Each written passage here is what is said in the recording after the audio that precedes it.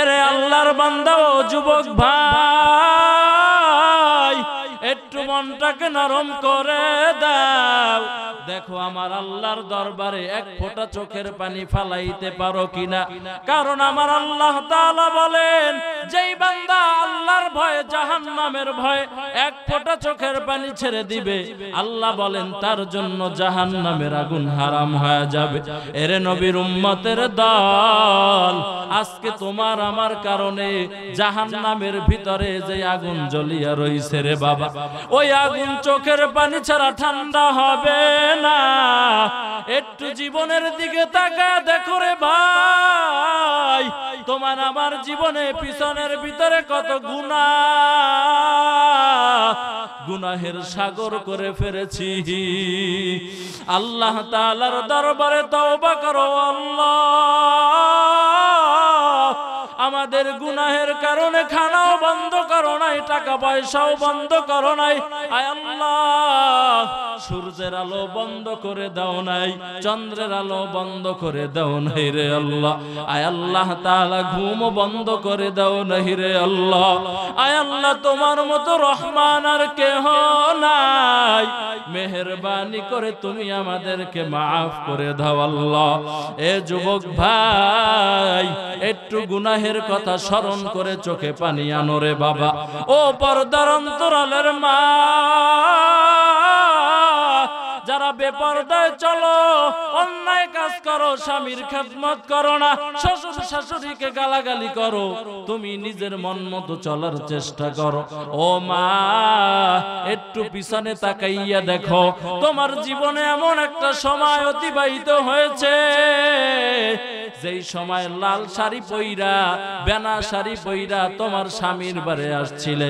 আজকে একটু আয়নার সামনে তাকাও, আয়নার সামনে তাকাইলে দেখবা ওই সুন্দর চেহারা তোমার নাই।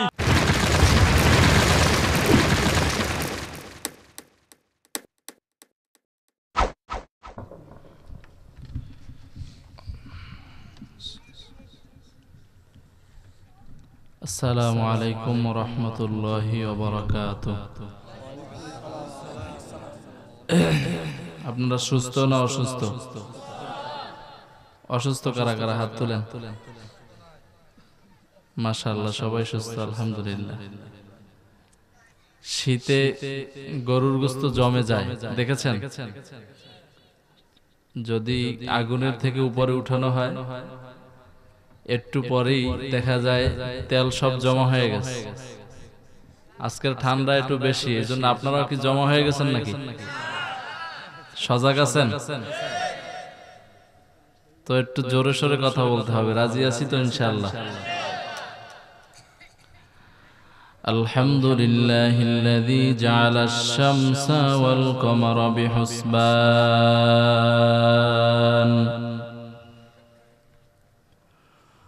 والنجم والشجر يسجدان وفضل زمانا على زمان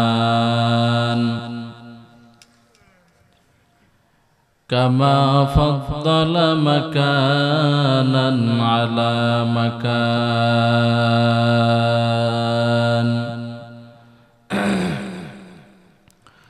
وإنسانا على إنسان ونشهد أن لا إله إلا الله وحده لا شريك له لا ضد له ولا ند له ولا مثل له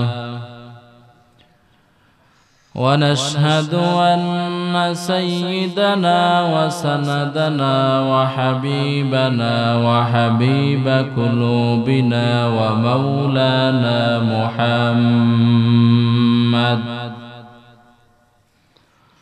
सल्लल्लाहु ताला अलैहि व अला आलिहि व अस्हाबिहि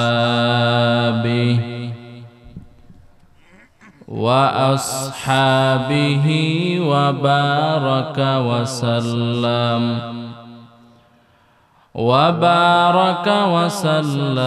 तस्लीमा कसीरा अम्मा बअदु फअऊज़ु बिल्लाहि मिनश शैतानिर रजीम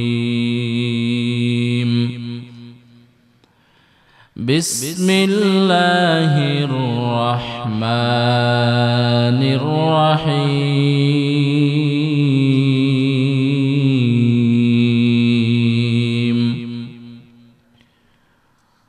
वक़ज़ा रब्बुका अल्ला तअबुदू इल्ला इय्याहु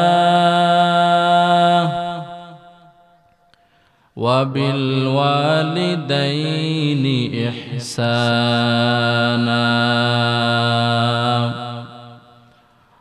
وقال النبي صلى الله عليه وآله وسلم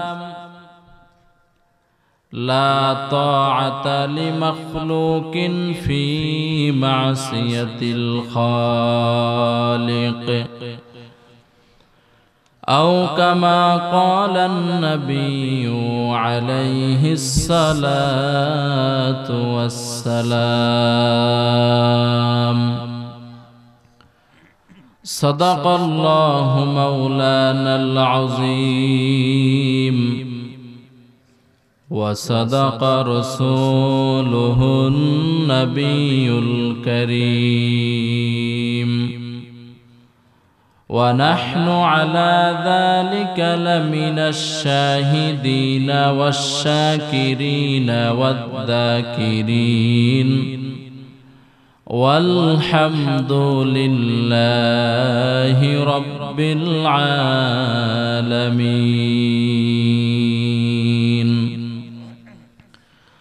اللهم صل على روح محمد في الأرواح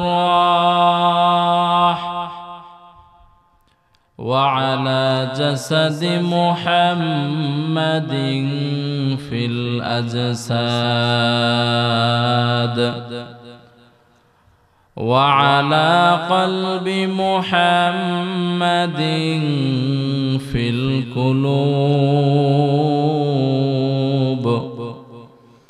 وعلى قبر محمد في القبور ربي الله لا إله غيره والنبي محمد مصطفاه ديني الإسلام دين موقه هرزق غفرانا معفوا عنده اقتدى يا نبي ما صحبه رجوما للوداع بزماه لا إله إلا الله لا إله إلا الله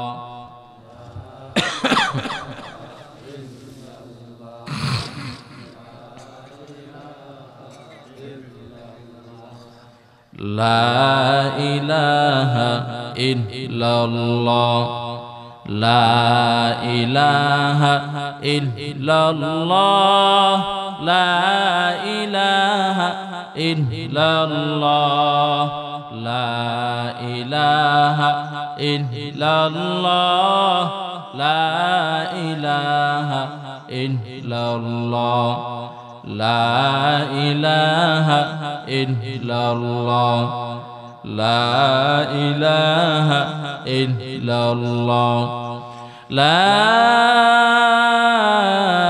ইলাহা ইল্লাল্লাহ মুহাম্মাদুর রাসূলুল্লাহ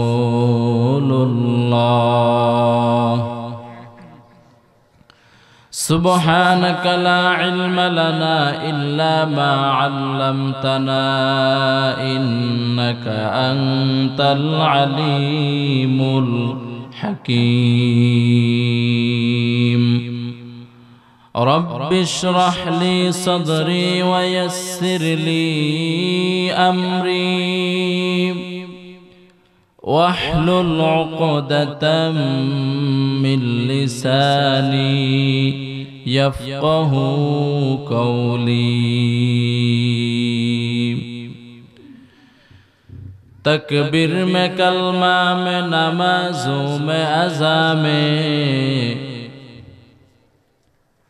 تکبیر میں کلمہ میں نمازوں میں اذا میں آئے نام الہی چ ملا نام محمد آئے نام الہی چ ملا نام محمد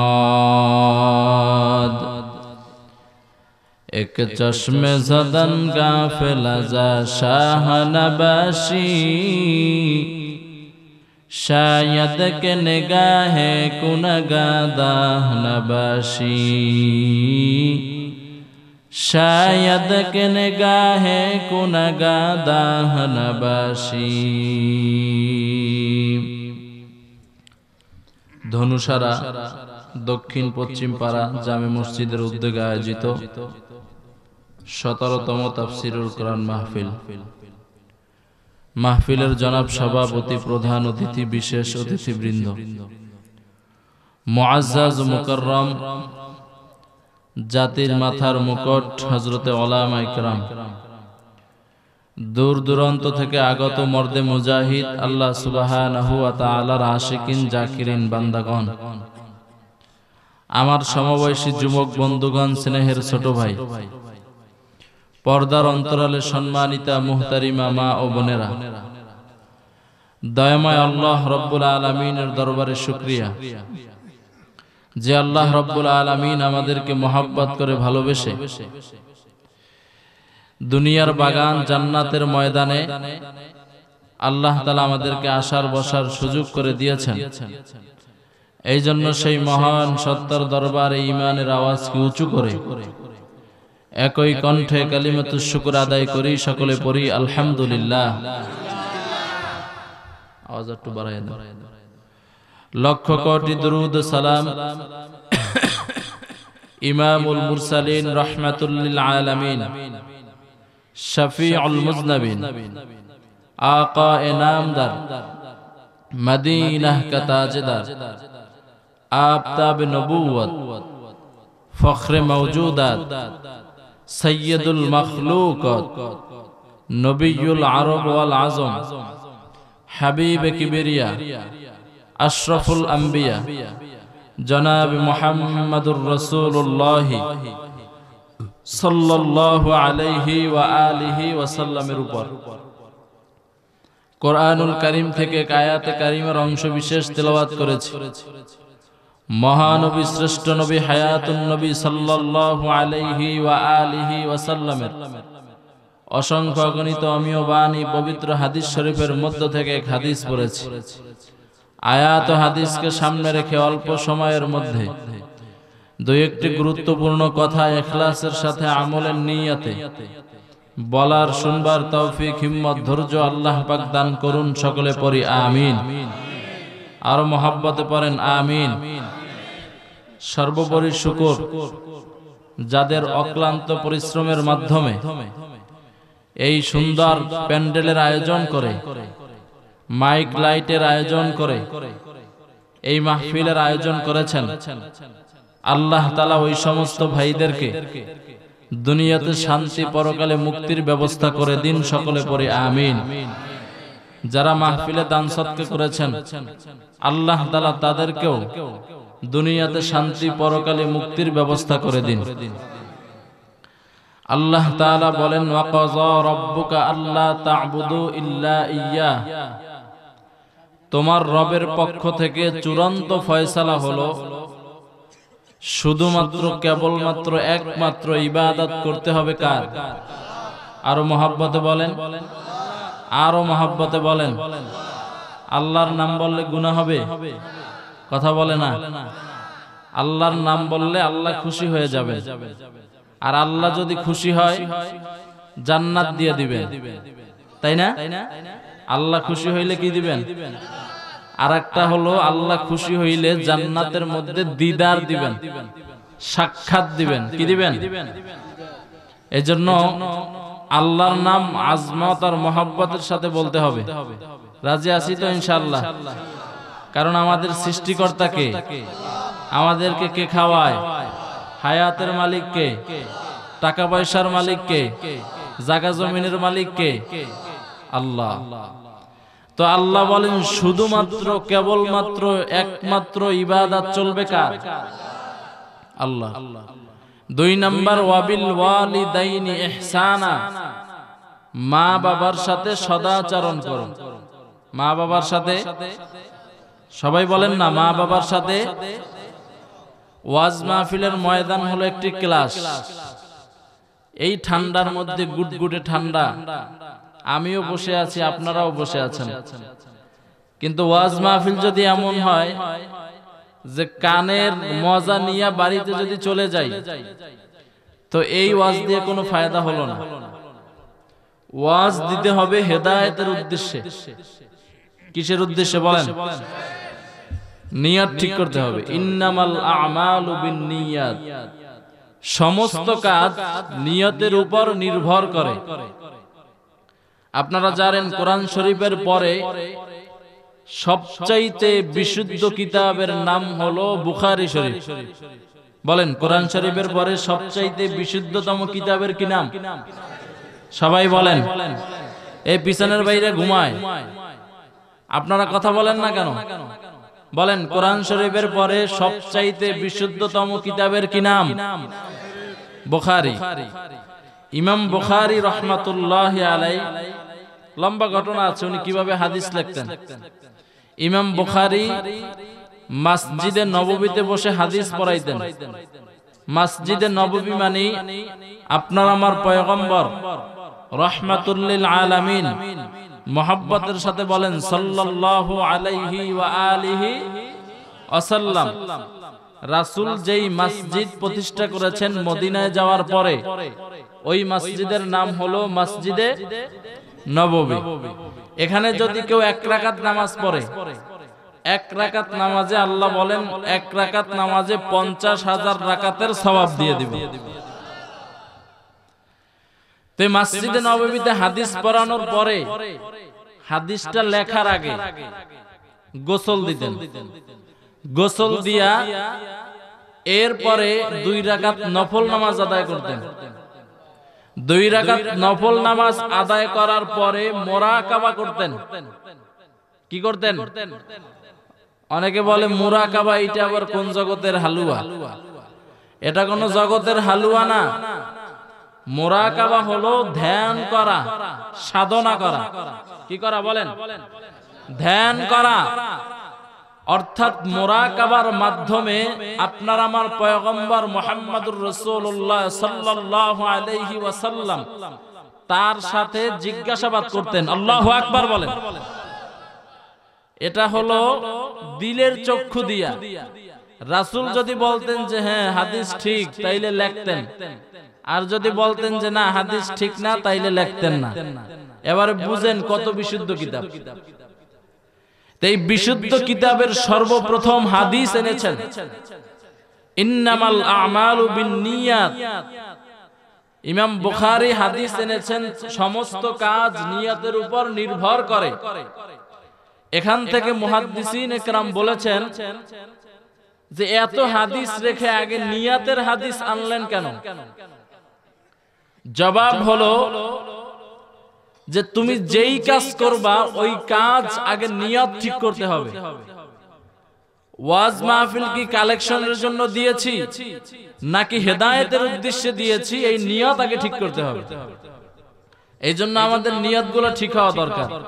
আল্লাহ তৌফিক দান করেন। আরো আস্তে করে বলেন, আরো আস্তে বলেন। আমার সাথে কথা বলতে হবে। রাজি? রাজি? কারা কারা রাজি নেই? দেখছেন তাল ঠিক নাই, হুজুগে বাঙালি।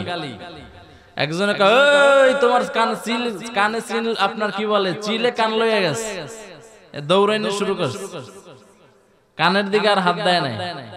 আমি মাঝে মধ্যে পরীক্ষা করবো যে আপনারা ঠিক আছেন কিনা। ওয়াজ কিছু বাড়িতে লই যাইতে হইব। রাজি? ইনশাআল্লাহ। আরো জোরে বলেন না। এই জন্য আগে নিয়ত ঠিক করতে হবে যে ওয়াজ শুনবো হেদায়েতের উদ্দেশ্যে, আমলের নিয়তে। বলেন, হেদায়েতের উদ্দেশ্যে, আমলের নিয়তে। আল্লাহ তৌফিক দান করেন। আল্লাহ রাসূল সাল্লাল্লাহু আলাইহি ওয়া আলিহি ওয়াসাল্লাম বলেন, লা তাআতা লি মাখলুকিন ফি মাসিয়াতিল খালিক।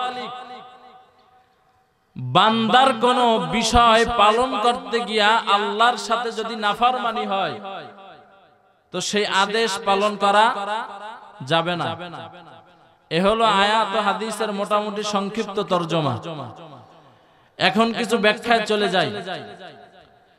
আল্লাহ তাআলা মানুষ সৃষ্টি করার পরে 1 2 3 4 5 6 7 8 9 বছর পর্যন্ত প্রায় কোনো হদ লাগান নাই। 9 বছর পর থেকে অথবা 7 বছর পরের থেকে আল্লাহ তাআলা শরীয়তের আইন জারি করেছেন। আবার শরীয়তের আইন হলো, 1 নম্বরই হলো বান্দা যখন বড় হবে এরপরে নামাজ আদায় করা। কারণ ঈমানের পরের দাবিটাই হলো নামাজ আদায় করা। কি আদায় করা বলেন? নামাজ আদায় করা। এরপরে আল্লাহ তাআলা বলতেছেন যে আমার ইবাদতের ভিতরে কাউকে শরীক করবা না। আবার অপর আয়াতে আল্লাহ বলেন নিশ্চয়ই সব গুনাহ মাফ হয়ে যাবে, কিন্তু আমি আল্লাহ তাআলার সাথে কেউ যদি শরীক স্থাপন করে, আমার ইবাদতের মধ্যে কেউ যদি শরীক স্থাপন করে, আমি আল্লাহ তাআলা ওই গুনাহকে মাফ করব না। নাউজুবিল্লাহ পড়েন। একটু মনোযোগটা আমার দিকে দেন। ইবাদতের ভিতরে কিভাবে শিরিক হয়? মুসলমান যাহা করবে সব কার জন্য করবে? আরো মহব্বতে বলেন না ভাই। কুল ইন্না সালাতি ওয়া নুসুকি ওয়া মাহইয়ায়া ওয়া মামাতি লিল্লাহ ওয়া মামাতি লিল্লাহি রাব্বিল আলামিন। আল্লাহ বলেন, বান্দা ও নবী আপনি বলে দেন, নামাজ পড়বে, রোজা রাখবে, হজ করবে, যাকাত দিবে, কুরবানি করবে কার জন্য? আরো মহব্বতে বলেন। আল্লাহ বলেন খালিসান লিওয়াজহিল্লাহি তাআলা, আমি আল্লাহ তাআলাকে রাজি খুশি অর্জন করার জন্য ইবাদত করা লাগবে। বান্দা একা একা নামাজ পড়ে 4 রাকাতে 1 মিনিট সময় নেয়, কারেন্টের সাহায্যে নামাজ পড়ে। বুঝেন না মনে হয়? একা একা নামাজ পড়ে ঘরের ভিতরে 4 রাকাতে সময় নিল 1 মিনিট, কিন্তু যখন মসজিদে চলে আসলো মুসল্লিদের ভিতরে 4 রাকাতে সময় নিল 8 মিনিট। আমার আগের কথা যদি বুঝে থাকেন জবাব দেন, এই নামাজ আল্লাহর জন্য হয়েছে নাকি বান্দাকে দেখানোর জন্য? আল্লাহকে দেখানোর জন্য হয় নাই। কারণ আল্লাহকে দেখানোর জন্য যদি নামাজ হইতো, ঘরের ভিতরে 4 রাকাতে 8 মিনিট সময় নিত, মসজিদেও 4 রাকাতে 8 মিনিট সময় নিত। কথা বলে না? কিন্তু মসজিদে 4 রাকাতে 8 মিনিট লাগাইয়া এরপরে নামাজ পড়ে কেন? বলে লোকে আমাকে বড় পরহেজগার বলবে, এই জন্য পড়ে। আর লোকের মানুষকে দেখানোর জন্য এই যে নামাজ পড়লো, এটাই হলো শিরকের নামান্তর। এরে নবীর উম্মতের দল, হাজী সাহেব হজ করার জন্য গিয়েছেন। 2 বেয়াই হজে গিয়েছেন। হজ থেকে ফিরে আসলেন, দেখে হায় হায় কি কারবার, এত টাকা পয়সা ব্যয় করে হজ করলাম, এলাকার কেউ হাজি বলে না, মেজাজ খারাপ হয়ে গেছে। আছে না? এমন কি ঘরের ম্যাডামও হাজি কয় না। ম্যাডামের চিনেন? ঘরের হোম মিনিস্টার, তাই না? এই ম্যাডাম সাহেবাও তাকে হাজি বলে সম্বোধন করে না, মেজাজ বড় খারাপ। এবার দোনো বেয়াই বাজারের ভিতরে দেখা, আসসালামু আলাইকুম বেয়াই কেমন আছেন? বলে না, মনটা বড় খারাপ। কি অসুবিধা? বলে অসুবিধা হলো এত লক্ষ লক্ষ টাকা ব্যয় করে হজ করে আসলাম, কিন্তু কপাল বড় খারাপ, এলাকার লোকে কেউ হাজি বলে না, এমনকি ঘরের ম্যাডামও কয় না। দোনো বেয়াই বলে, বেয়াই আমারও তো একই অবস্থা, তো কি করা যায়? দোনো বেয়াই চায়ের দোকানে বইসা পরামর্শ করলেন, আগামী বাজারের দিন যখন বাজারে আসব, ওই যে হাজি রুমাল, রুমালের উপরে আবার বেরি লাগায় দিমু। কথা কয় না? আসেনি? বলে রুমালের ভিতরে বেরি লাগাইয়া এরপরে বাজারে আসব, যখন তোমার সাথে আমার দেখা হবে, 1 নাম্বার কথাই হবে আসসালামু আলাইকুম, হাজি সাহেব কেমন আছেন? বলে তুমি আমাকে যদি হাজি বলো, আমি যদি তোমাকে হাজি বলি, এটার দেখা দেখির মানুষ আমাদেরকে হাজি সাহেব ডাকবে। এরে নবীর উম্মত, আমার কথা যদি বুঝে থাকেন, বলেন তো এই হজটা কি আল্লাহর জন্য হয়েছে নাকি মানুষকে দেখানোর জন্য? আর মানুষকে দেখানোর জন্য ইবাদত করা হারাম। বান্দা এমনে তাসবিহ টিপে না, এমনে তাসবিহ পড়ে না। এখন তো ডিজিটাল তাসবিহ বের হয়েছে, আঙ্গুলের ভিতরে লাগাইয়া চাপ দেয়, দেখেছেন? কথা বলে না। এরে নবীর উম্মত, এই ডিজিটাল তাসবিহ আঙ্গুলের ভিতরে লাগাইয়া বাজার করে আর জিকির করে, এমন আল্লাহর ওলি নাই। হ্যাঁ, এ কিন্তু ঘরের মধ্যে বসে আকাম যা আছে সব করে, বোঝেন নাই? ঘরের ভিতরে শুইয়া ডিশ লাইনের গজব রিমোট দিয়া পাল্টাইয়া পাল্টাইয়া দেখে, কথা বলে না। ঘরের ভিতরে শুইয়া ফেসবুকের গজবে দুনিয়ার আকাম যা আছে সব করে, কিন্তু বাজারে হাটে আর তাসবিহ টিপে। বলেন তো এই যে তাসবিহ টিপলো, তাসবিহ আপনার উপরে তাসবিহ চাপ দিল, তাসবিহ পড়লো, এটা কি আল্লাহর জন্য হয়েছে নাকি মানুষকে দেখানোর জন্য? এরে নবীর উম্মতের দল, মানুষকে দেখানোর জন্য কোনো ইবাদত করা যাবে না, ইবাদত করতে হবে আল্লাহর জন্য। আর জিকির করবা ঠিক আছে, সকাল সন্ধ্যা জিকির করো, কারণ আল্লাহ আদেশ দিয়েছেন উযকুরুল্লাহা যিকরান কাসীরা ওয়া সাব্বিহুহু বুকরাতাও ওয়া আসীলা। কার আদেশ? কথা বলে না। আল্লাহ তাআলা আদেশ দিয়েছেন, গোলাম সকাল সন্ধ্যা আমার নামের জিকির করো। কার জিকির? সুবহানাল্লাহ, কার জিকির? আরো জোরে বলেন। আমাদের সমাজে এখন জিকির নাই, কোরআনের তেলাওয়াত হলো জিকির। সকাল সন্ধ্যা ঘরে কোরআনের তেলাওয়াত নাই, আছে? কথা বলে না। ঘরের ভিতরে সকালেও গানের আওয়াজ, বিকালেও দেখা যায় গানের আওয়াজ, যেই সময় যায় তখনই গানের আওয়াজ। এই এলাকার ভিতরে অনেক বিল্ডিং আছে, সব বিল্ডিং আল্লাহর বান্দা দামি না। কোন বিল্ডিং দামি? বলে যেই ঘরের ভিতরে কোরআনের তেলাওয়াত হয়, ওই ঘর এই এলাকার মধ্যে যত ঘর আছে সব ঘরের থেকে দামি। ঠিক কিনা জোরে বলেন।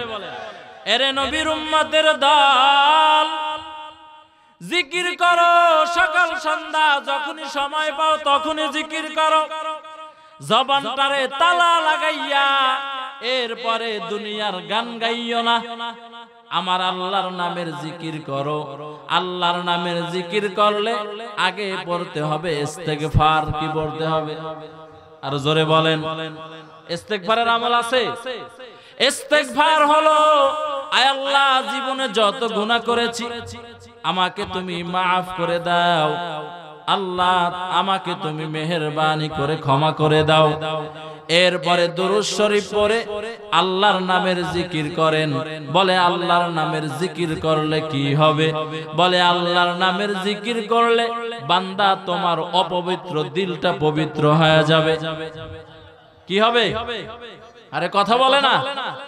আমাদের দিল কি পবিত্র? গুনাহের ময়লার কারণে আমাদের দিল নাপাক হয়ে আছে। বলে হুজুর নামাজ পড়ি ভালো লাগে না, কোরআন তেলাওয়াত করতে ভালো লাগে না, এরপরে জিকির করতে ভালো লাগে না, হালাল খাইতে ভালো লাগে না, পর্দায় চলতে ভালো লাগে না, তো কি ভালো লাগে? বলে এক নম্বরে আমার ভালো লাগে গুনাহের দিকে ধাপিত হইতে, গান শুনতে বড় মজা পাই, নামাজ না পড়লে বড় ভালো লাগে, সুদ খাইতে বড় ভালো লাগে, ঘুষ খাইতে বড় ভালো লাগে, বেপরদায় চলতে বড় ভালো লাগে। এমন মানুষ আছে না নাই? এর দিলটা বান্দা খারাপ হয়ে গেছে। এই দিল যদি ভালো করতে হয় এক নাম্বার মেডিসিন হলো তওবার মেডিসিন, ইস্তেগফারের মেডিসিন। আমার সাথে পড়েন আস্তাগফিরুল্লাহ রাব্বি মিন কুল্লি যামবি ওয়া আতুবু ইলাইহি। এই মেডিসিন দিয়া দিলটাকে ধুইয়া এরপরে দুরূদ শরীফের রহমতের মেডিসিন লাগায়া দাও। আল্লাহুম্মা সাল্লি আলা মুহাম্মাদানিন নাবিয়্যিল উম্মি ওয়া আলা আলিহি ওয়া সাল্লিম তাসলিমা।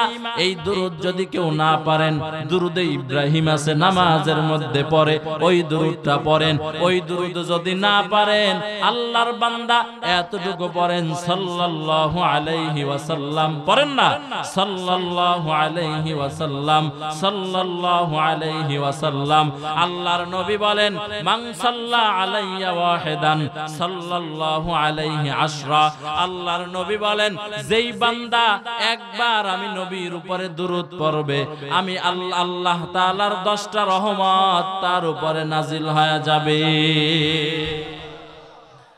এরে নবীর উম্মতের দল, আল্লাহর নবী বলেন যেই বান্দা একবার আমি নবীর উপরে দুরূদ পড়বে আল্লাহ 10টা গুনাহ maaf করে দিবেন। কি আউযুবিল্লাহ না নাউযুবিল্লাহ? সুবহানাল্লাহ জোরে বলেন। উশনাই আল্লাহর নবী বলেন যেই বান্দা আমার উপরে একবার দুরূদ পড়বে আল্লাহ তাআলা তার আমলনামায় 10টা নেকি লিখে দিবেন।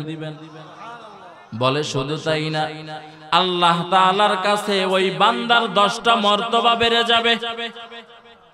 ইন্নাল্লাহা ওয়া মালাইকাতাহু ইউসাল্লুনা আলান নবী ইয়া আইয়ুহাল্লাযীনা আমানু সাল্লু আলাইহি ওয়া সাল্লিমু তাসলিমা। আসেনি কোরআন শরীফে? কথা বলে না। আল্লাহ বলেন নিশ্চয়ই আমি আল্লাহ এবং আমার ফেরেশতা আমার নবীর উপরে দুরূদ পাঠ করতে থাকি।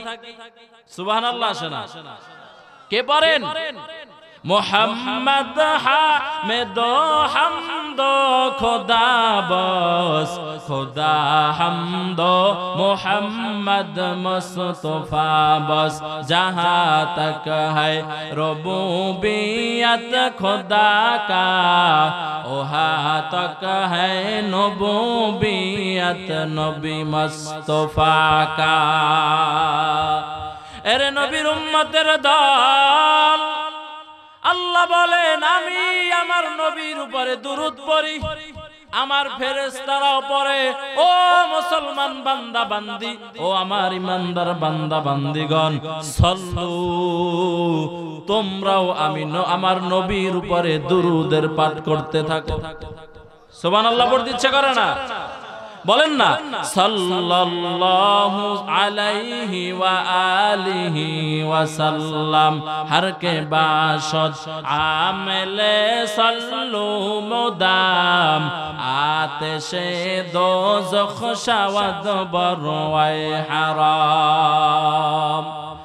আল্লাহর নবী বলেন, যেই বান্দা সকাল সন্ধ্যায় অথবা ঘুমানোর আগে আমি নবীর উপরে 1000 বার দুরূদ পড়বে, যদি এতটুকু দুরূদ হয়, সাল্লাল্লাহু আলাইহি ওয়াসাল্লাম, সাল্লাল্লাহু আলাইহি ওয়াসাল্লাম, আল্লাহর নবী বলেন দৈনিক 1000 বার আমি পয়গম্বরের উপরে যারা দুরূদ পাঠ করবে, ও বান্দা শুনে নাও, তার মরণ হবে না, মরণ হবে না, জান্নাতের খাতায় নাম না উঠানো পর্যন্ত।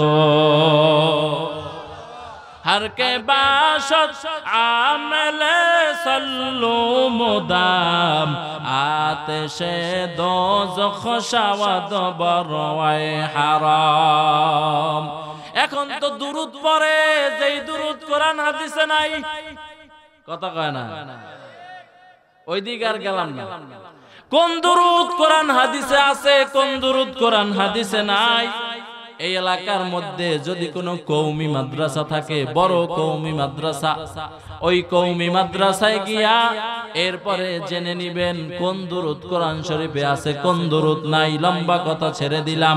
এরে আল্লাহর বান্দা, বলতেছিলাম এই যে দুরূদের মেডিসিন লাগাইয়া এরপরে জিকিরের আল ঔষধ কলবের ভিতরে ধাক্কা লাগায়া দেন, দেখবেন আস্তে আস্তে এই কলবটা, মরিচিকা পরা কলবটা আয়নার মতো স্বচ্ছ হয়ে যাবে। কিসের মতো? কথা বলে না। আয়নার ভিতরে যদি স্মৃতি পড়ে, আয়নার ভিতরে যদি কোনো দাগ পড়ে, আপনি যদি আয়নাটাকে চেহারার সামনে ধরেন, বলেন তো এই চেহারা আয়নার ভিতরে দেখা যাবে নাকি? আরে কথা বলে না, দেখা যাবে না। এরে আল্লাহর বান্দা, যাদের কলবটা ময়লা হয়ে গেছে, এরা নামাজ পড়লে কেন মজা পায় না? বলে দিলটা অপবিত্র, এই জন্য নামাজের মধ্যে মজা পায় না। এরে নবীর উম্মত, রোজা রাখলে মজা পায় না কেন? বলে দিলটা অপবিত্র, দিলের ভিতরে স্মৃতি পড়ে গেছে, জং ধরে গেছে। কি ধরেছে? এরে নবীর উম্মতের দল, এই জমিনের ভিতরে ঘুমন্ত রয়েছেন উজানির কারি ইব্রাহিম রহমাতুল্লাহি আলাইহি। এই যে কচুয়া নামক আপনার গ্রামের পাশে উজানি নামক সেই জঙ্গল, এখন গিয়া দেখো উজানির ভিতরে সেই জঙ্গলও নাই। কত হাজার হাজার ছাত্র সেখানে পড়ে, কিন্তু উজানি যখন ইব্রাহিম রহমাতুল্লাহি আলাইহি এসেছিলেন, তখন সেখানে জঙ্গল ছিল। এই আল্লাহর বান্দা রশিদ আহমদ গঙ্গোহী রহমাতুল্লাহি আলাইহি সোহবতে থাইকা নিজের আত্মাটাকে পরিশুদ্ধ বানাইয়া এরপরে সেখান থেকে খেদমতে চলে গেলেন মক্কাতুল মুকাররমায়, মক্কা শরীফে চলে গেলেন। মক্কা শরীফে যাওয়ার পরে কোরআনের খেদমত করলেন লম্বা সময়। এবার দেশ থেকে চিঠি পাঠিয়ে দিলেন, তার শায়েখ চিঠি লিখলেন, ইব্রাহিম এইখানে থাকার আর দরকার নাই, যাও এবার মক্কা মুকাররমা থেকে আপনাদের কুমিল্লা জেলার পাশের জেলা চাঁদপুর জেলায় গিয়া ওই উজানি নামক জঙ্গল করায় কইরা এরপরে সেখানে মাদ্রাসা কায়েম করো, যাও যাও চলে যাও। এই কারি ইব্রাহিম রহমাতুল্লাহি আলাইহি এত বড় আল্লাহর ওলি, ওখানে থাকার সময় কোরআনের খেদমত দেখা ওইখানের মানুষেরা, আরবেরা আরবি মেয়ে তার কাছে বিবাহ দিয়েছেন। সুবহানাল্লাহ বলতে ইচ্ছে করে না? একজন বান্দা যিনি বাংলাদেশের হয়ে আরবি মেয়ে বিবাহ করেছেন, শায়েখ যখন চিঠি লিখলেন, চিঠির উত্তরে বিবিকে তখন বললেন, ও বিবি আমার, ওস্তাদ আমার কাছে চিঠি লিখেছেন বাংলাদেশে চলে যাওয়ার জন্য, তুমি কি আমার সাথে যাবে নাকি এখানেই থেকে যাবে? যেমন স্বামী তেমন স্ত্রী। বলে না না স্বামী এখানে থাকবো না, আমিও তোমার সাথে বাংলাদেশে চলে যাব। এই বাংলাদেশে আইসা উজানি নামক জঙ্গল ক্রয় করলেন। ক্রয় কইরা যখন জঙ্গল সাফ করার জন্য গেলেন, দেখে জঙ্গলের ভিতরে একটা সবুজ গম্বুজ দেখা যায়। ওই গম্বুজের ভিতরে তাকাইয়া দেখে একটা বাঘিনী তার সন্তানকে দুগ্ধ পান করায়। কারি ইব্রাহিম রহমাতুল্লাহি আলাইহি ডাক দিয়া বলে, ও বাঘ, বনি আদম থাকার জন্য আসছে, তুমি তোমার গন্তব্যে চলে যাও। বলে কথাটা বলতে দেরি হয়েছে, বাঘ তার সন্তান নিয়ে দৌড় দিতে দেরি করে নাই। আউলিয়ারা কারে উকবায়ে খতিয়ার, জাহেলারা কারে দুনিয়ায়ে খতিয়ার। মাইলে মোমেন সোয়ে মোমেন মিশাওয়াত, মাইলে কাফের সোয়ে কাফের মিশাওয়াত। আতিনা ফি দারে দুনিয়া না হাসান, আতিনা ফি দারে উকবা না হাসান। এই কারি ইব্রাহিম রহমাতুল্লাহি আলাইহির দরবারে ওই নানুপুরের জমিনে ঘুমন্ত রয়েছেন ওয়ালিয়ে কামেল আল্লামা জমিরউদ্দিন রহমাতুল্লাহি আলাইহি। একবার ওই নানুপুর থেকে উজানি যখন আসলেন, উজানি এলাকায় যখন ঢুকতেছেন, খাদেমদেরকে বলতেছেন, ও খাদেম, আমি এখন উজানি নামক যে স্থান আছে উজানি এলাকায় আমি এখন ঢুকে গেলাম। বললে হুজুর কিভাবে আপনি বুঝলেন? কোথাও কোনো সাইনবোর্ড নাই, ঘোড়ায় চড়ে চড়ে এত দূর সফর করেছেন। বলে আমি যখন উজানির এই এলাকার মধ্যে ঢুকলাম, দেখিস প্রত্যেকটা গাছের ভিতর থেকে জিকিরের আওয়াজ আসতেছে। জিকির হক আমদ গজাই রূহেরা, মরহামা মাদঈ দিলে মজরুহেরা। আসেনি জিকির? কথা বলে না। আজকে থেকে নিয়াত করেন ইনশাআল্লাহ, যখনই সময় পাবো এই জবানটাকে তালা লাগাইয়া রাখবো না। এরে ভাই, এই জিহ্বা দিয়েছেন আমার আল্লাহ, কার জিনিস দিয়া কারে খুশি করো রে বাবা? এই জিহ্বার মালিক তো আমার আল্লাহ।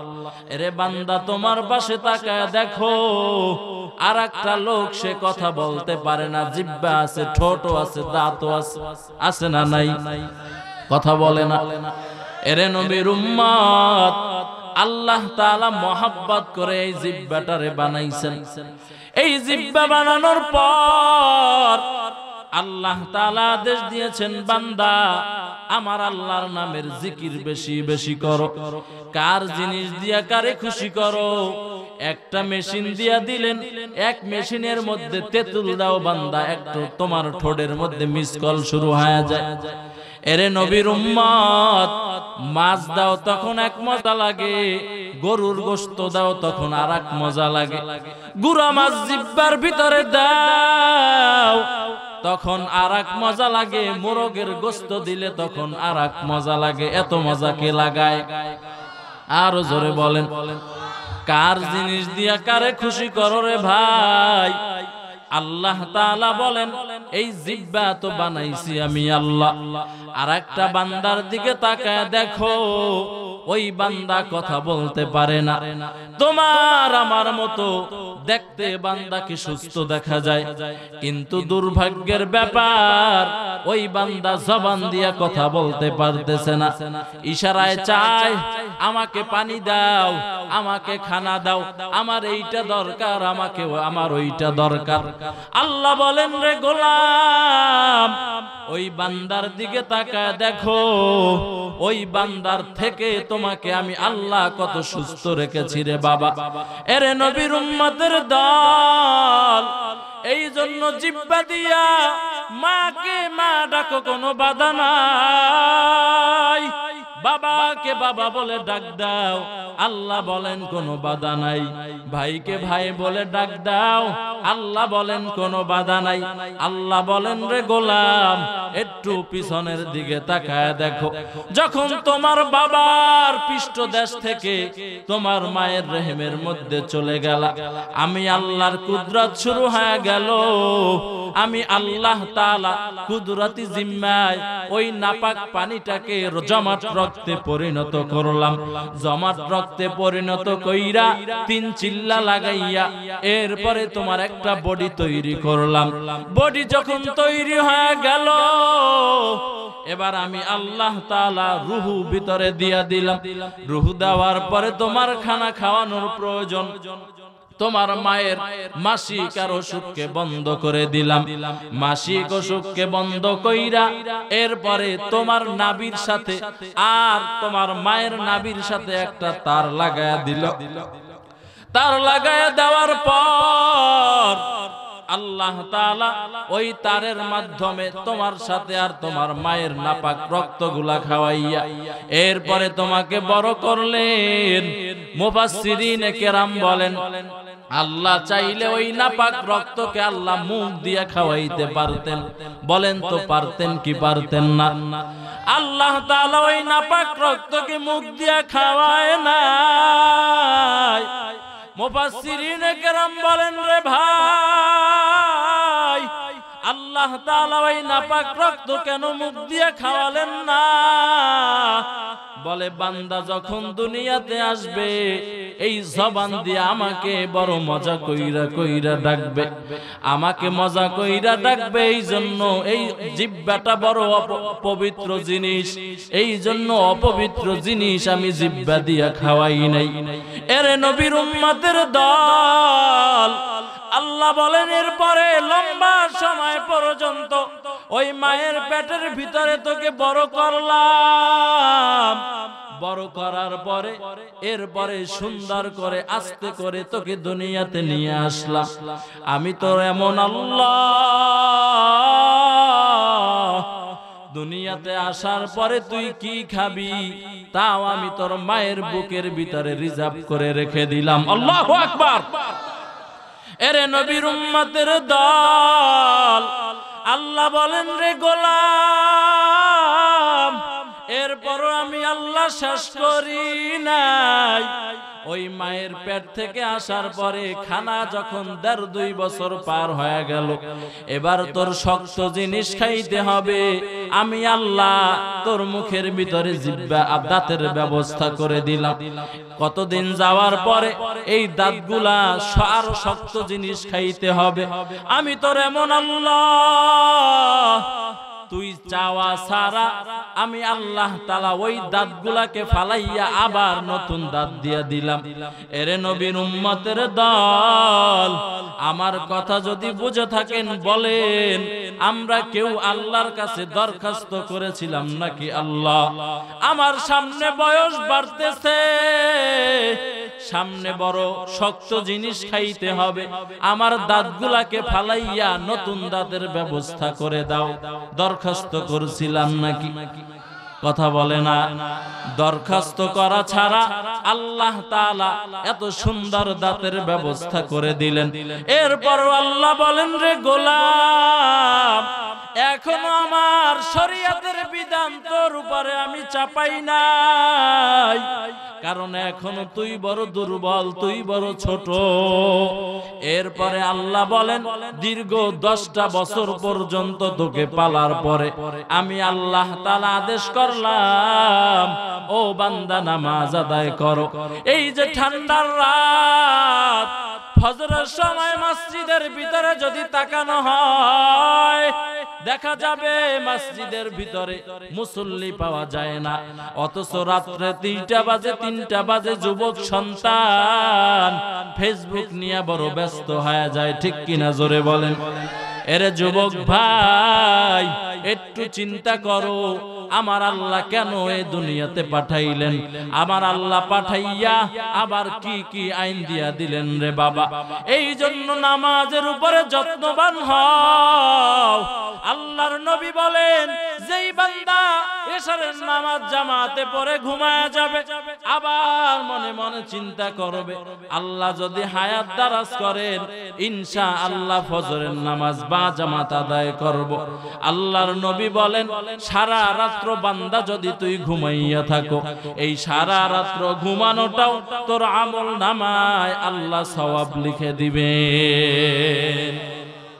মকুন সুসুতি নামাজে পাঞ্জগানা ফাওয়াইলুল লিল মুসাল্লিনাল্লাযীনা মুমিনারা ইনামাজে ইমদাদ দা ইস্তাঈনু আয়াতে কুরআবাখা।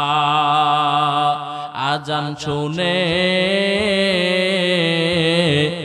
আসো যারা বিছানায়, তাদের জন্যে কান্দেন নবী মদিনায়, তাদের জন্যে কান্দেন নবী মদিনায়। আজান শুনে আসো যারা বিছানায়, তাদের জন্যে কান্দেন নবী মদিনায়, তাদের জন্যে কান্দেন নবী মদিনায়। সেই নবীর জন্যে কি মায়া লাগে না, সেই নবীর জন্যে কি মায়া লাগে না। হায়রে উম্মাত নামাজ কেনে পড়ো না, হায়রে উম্মাত মসজিদে কেন আসো না। আদর করিয়া মানুষ বানায়া কেমনে দিবা জাহান্নামে ফেলিয়া, কেমনে দিবা জাহান্নামে ফেলিয়া। বান্দা যখন জাহান্নামে জ্বলিবে, বান্দা যখন জাহান্নামে জ্বলিবে, কেমনে তুমি চাইয়া চাইয়া দেখিবে। এরে আল্লাহর বান্দা ও যুবক ভাই, একটু মনটাকে নরম করে দাও। দেখো আমার আল্লাহর দরবারে এক ফোঁটা চোখের পানি ফালাইতে পারো কিনা। কারণ আমার আল্লাহ তাআলা বলেন যেই বান্দা আল্লাহর ভয়ে জাহান্নামের ভয়ে এক ফোঁটা চোখের পানি ছেড়ে দিবে, আল্লাহ বলেন তার জন্য জাহান্নামের আগুন হারাম হয়ে যাবে। এরে নবীর উম্মতের দল, আজকে তোমার আমার কারণে জাহান্নামের ভিতরে যে আগুন জ্বলিয়া রইছে রে বাবা, ওই আগুন চোখের পানি ছাড়া ঠান্ডা হবে না। একটু জীবনের দিকে তাকা দেখো রে ভাই, তোমার আমার জীবনে পিছনের ভিতরে কত গুনাহের সাগর করে ফেলেছি। আল্লাহ তাআলার দরবারে তওবা করো। আল্লাহ আমার আমাদের গুনাহের কারণে খানাও বন্ধ করো নাই, টাকা পয়সাও বন্ধ করো নাই। আয় আল্লাহ, সূর্যের আলো বন্ধ করে দাও নাই, চন্দ্রের আলো বন্ধ করে দাও নাই রে আল্লাহ। আয় আল্লাহ তাআলা ঘুম বন্ধ করে দাও নাই রে আল্লাহ। আয় আল্লাহ, তোমার মতো রহমান আর কেহ নাই, মেহেরবানি করে তুমি আমাদেরকে মাফ করে দাও আল্লাহ। এ যুবক ভাই, একটু গুনাহের কথা স্মরণ করে চোখে পানি আনো রে বাবা। ও পর্দার অন্তরালের মা, যারা বেপরদায় চলো, অন্যায় কাজ করো, স্বামীর খেদমত করো না, শ্বশুর শাশুড়িকে গালাগালি করো, তুমি নিজের মন মতো চলার চেষ্টা করো। ও মা, একটু পিছনে তাকাইয়া দেখো, তোমার জীবনে এমন একটা সময় অতিবাহিত হয়েছে যেই সময় লাল শাড়ি পইরা, বেনা শাড়ি পইরা তোমার স্বামীর বাড়ি আসছিলে। আজকে একটু আয়নার সামনে তাকাও, আয়নার সামনে তাকাইলে দেখবা ওই সুন্দর চেহারা তোমার নাই, ওই লাবণ্যতা নাই। এখন তুমি মা হয়ে গেছো, কয়দিন পরে শাশুড়ি হয়ে যাইবা, কয়দিন পরে দাদা দাদি হয়ে যাইবা, নানি হয়ে যাইবা। এরপরে যেই ঘরের ভিতরে লাল শাড়ি পইরা ঢুকছিলা, ওই ঘর থেকে আবার সাদা কাপড়ের প্যাকেট বানায়া সবাই তোমাকে বিদায় দিয়া দিবে। এরে ভাই, এখানে যারা আছো, একটু মনটারে বুঝাও রে মন। একদিন এই দুনিয়াতে ছিলাম না, এখন আছি, আবার সামনে থাকবো না। এরে আল্লাহর বান্দা, আল্লাহর ভয় নিয়ে সব সময় চলাফেরা করো। আজকে এই মাহফিল থেকে নিয়াত করো, ইনশাআল্লাহ 5 ওয়াক্ত নামাজ বা জামাত আদায় করব, আমার নবীর সুন্নাতকে আর জবাই করব না। ও যুবক ভাই, যারা দাড়িটা কামাইয়া আমার নবীকে কষ্ট দাও, আর কষ্ট দিও না রে বাবা। আজকে থেকে নিয়ত করো, সুদে টাকা লাগাবো না, ঘুষে টাকা লাগাবো না, অন্যায় কাজ করবো না, বেপরদায় চলবো না, 5 ওয়াক্ত নামাজ পড়বো। তওবার জন্য অন্তর যদি রেডি হয়, খাঁটি নিয়তে 2টা হাত আল্লাহ তাআলাকে দেখায় দেন। নারায়ে তাকবীর। আয় আল্লাহ তাআলা সকলের হাতগুলোকে কবুল করে নেন। আয় আল্লাহ সকলকে দাড়িওয়ালা নামাজি বানায়া দেন। আয় আল্লাহ সকলকে খাঁটি পর্দাওয়ালা বানায়া দেন। আয় আল্লাহ যুবক ভাইদেরকে ইসলামের জন্য কবুল করে নেন। আয় আল্লাহ এলাকাবাসীকে কবুল করে নেন। আমিন। আলহামদুলিল্লাহি রাব্বিল আলামিন। ওয়াসসালাতু ওয়াসসালামু আলা মান লা নাবিয়্যা বা'দাহু ওয়া আলিহি ওয়া আসহাবিহি अजमाइन। बता हमको तेरे राह किस तरफ है, गुलाम अपना बना दे हमको खुदाया। ও দয়ার মালিক, গভীর রাত পর্যন্ত আলোচনা হওয়ার পরে তোমার শাহী দরবারে গুনাহের বোঝা মাথায় নিয়ে হাত তুললাম রে আল্লাহ। আয় আল্লাহ, ডানে তাকাই দেখি গুনাহ, আয় আল্লাহ বামে তাকাইলো দেখি গুনাহ। আয় আল্লাহ, গুনাহের কারণে আমাদের হাত না পাক। আয় আল্লাহ, গুনাহের কারণে আমাদের জিহ্বা বড় না পাক। আয় আল্লাহ তাআলা, গুনাহের কারণে আমাদের শরীর নাপাক হয়ে গেছে রে আল্লাহ। আয় আল্লাহ, এরপরও তুমি তোমার জমিন থেকে ভাগা দাও নাই। মেহেরবানি করে আমাদের জিন্দেগির গুনাহ খাতাগুলো মাফ করে দেন আল্লাহ। আয় আল্লাহ, নিঃসন্দেহে আমরা সকলে গুনাহগার। আয় আল্লাহ, নিঃসন্দেহে আপনি বড় রহমান। আয় আল্লাহ, আপনার দয়ার কোনো কুল কিনারা নাই।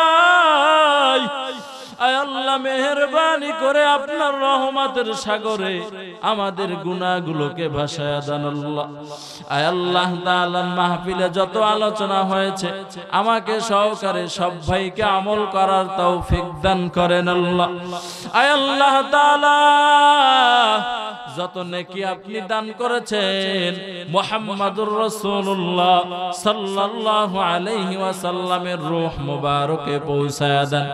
আয় আল্লাহ, আদম থেকে শুরু করে আজ পর্যন্ত যত মুসলিম মুসলিমাত অন্ধকার কবরের বাসিন্দা হয়ে গেল, আয় আল্লাহ সকলের আরওয়ার উপরে সওয়াবটুকু পৌঁছায়া দেন। আয় আল্লাহ, খাস করে আমরা যারা হাত তুলেছি, যারা মা হারা বাবা হারা এতিম, আয় আল্লাহ যাদের মা নাই, যাদের বাবা নাই, আয় আল্লাহ ওই যে সাদা কাপড়ের প্যাকেট বানায়া অন্ধকার কবরে রেখে আসলাম, দ্বিতীয়বার আর খোঁজ খবর নেওয়ার কোনো সুযোগ হয় নাই। আয় আল্লাহ মেহেরবানি করে মা বাবার কবরের আযাবকে মাফ করে দেন। রব্বির হামহুমা কামা রব্বায়ানি সগীরা। এ যুবক ভাই ও বৃদ্ধ বাবাজি, যাদের মা বাবা নাই, আমার আল্লাহর দরবারে কান্না করো আর বলো, আল্লাহ মা বাবাকে কবরে আযাব দিও না রে আল্লাহ। কত সন্তানেরা বলে, হুজুর আজকে রাত্রে স্বপ্নে দেখলাম আমার মা বলে, সন্তান কবরের মধ্যে আরামে না, একটু দোয়া কর রে সন্তান। এরে ভাই, ওই মা বাবার জন্য দোয়া করো। আমার আল্লাহ তাআলাকে বলো, আল্লাহ আমার মা বাবা ছোট সময় আমাকে যেইভাবে লালন পালন করেছে, ওইভাবে কবরের মধ্যেও তাদেরকে লালন পালন করো রে আল্লাহ। আয় আল্লাহ আমাদের যাদের মা বাবা বেঁচে আছে, হায়াতুত তাইয়্যিবা দান করেন আল্লাহ। আয় আল্লাহ সুস্থতার সাথে জিন্দেগি যাপন করার তৌফিক দান করেন আল্লাহ। আয় আল্লাহ তাআলা আমরাও তো অন্ধকার কবর পথের যাত্রী রে আল্লাহ। আয় আল্লাহ জানি না আমার জন্য কোন দোকানে কাফনের কাপড় রেডি হয়ে গেছে রে আল্লাহ, কোন মসজিদের খাট আমাকে বহন করার অপেক্ষায় আছে। আয় আল্লাহ ওই অন্ধকার কবরে আসার আগে আপনাকে বন্ধু বানায়া অন্ধকার কবরে আসার তৌফিক দান করেন আল্লাহ। আয় আল্লাহ দুনিয়ার মধ্যে রাত্র 12টা-1টা বাজে একা একা হাঁটতে বড় ভয় পাই। না জানি আমার শত্রু দালামান আমাকে পিছন থেকে আক্রমণ করে দুনিয়া থেকে বিদায় করে দেয়। আর অন্ধকার কবর, যেই কবরের ডানেও মাটি, বামেও মাটি, নিচে মাটির বিছানা, উপরে বাঁশের ছাউনি। আয় আল্লাহ ওই অন্ধকার কবরে কেমনে একা একা থাকবো রে আল্লাহ। ওই অন্ধকার কবরে আপনাকে বন্ধু বানায়া এরপরে অন্ধকার কবরে আসার তৌফিক দান করেন আল্লাহ। আয় আল্লাহ দুনিয়ার মহাব্বত অন্তর থেকে বের করিয়া দেন। আয় আল্লাহ আখিরাতের মহাব্বত অন্তরে ঢুকাইয়া দেন রে আল্লাহ। আয় আল্লাহ এই মাহফিলকে আপনি কবুল করে নেন। আয় আল্লাহ কবুলের সাথে জারি রাখেন আল্লাহ। আয় আল্লাহ যেই যুবক ভাইরা শ্রম দিয়েছেন তাদের শ্রমগুলোকে কবুল করে নেন। আয় আল্লাহ বৃদ্ধ বাবাজিদেরকে কবুল করে নেন। আয় আল্লাহ এলাকাবাসীকে কবুল করে নেন। আয় আল্লাহ মেয়ে লোকদেরকে খাঁটি পর্দাওয়ালা বানায়া দেন। আয় আল্লাহ প্রত্যেকটা ঘরকে আপনি মাদ্রাসা বানায়া দেন। আয় আল্লাহ প্রত্যেকটা মায়ের কোলকে আপনি মাদ্রাসা বানায়া দেন। আয় আল্লাহ মেহেরবানি করে নবীজির উসিলায় দোয়াকে কবুল করে নেন। সুবহানা রাব্বিকা রাব্বিল ইজ্জাতি আম্মা ইয়াসিফুন ওয়া সালামুন আলাল মুরসালিন। আমিন আমিন আমিন। আলহামদুলিল্লাহি রাব্বিল আলামিন।